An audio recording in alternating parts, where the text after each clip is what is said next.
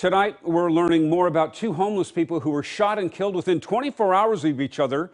Portland police say the man shot and killed under the Burnside Bridge on Friday was 33-year-old Fars Gebrahat. And now we know of the woman who was shot and killed last Thursday. Police identifying her as 33-year-old Jennifer Drain.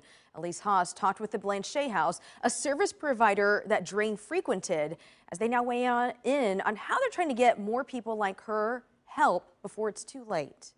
It sickens us, and in a lot of ways, I mean, it angers us. The executive director of the Blanchet House says violence is all too common for the people they serve meals to, who are living on Portland's streets.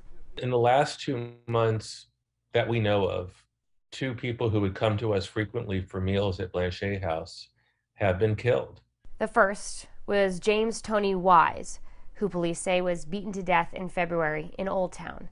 The second and most recent homicide was Jennifer Drain, who police now identified as the victim in Thursday's deadly shooting on the edge of Old Town, just blocks from the Blanchet House, where she would go for help. Jennifer would often come, pretty desperate for emergency clothing and other kinds of supplies. And it was clear that this was an individual who was searching for more services and unfortunately more services than perhaps we're equipped to do at Blanchet House. Jennifer is one of at least 4 homicides among the homeless, coin 6 is recorded in 2022, making up for nearly 15% of the homicides so far this year.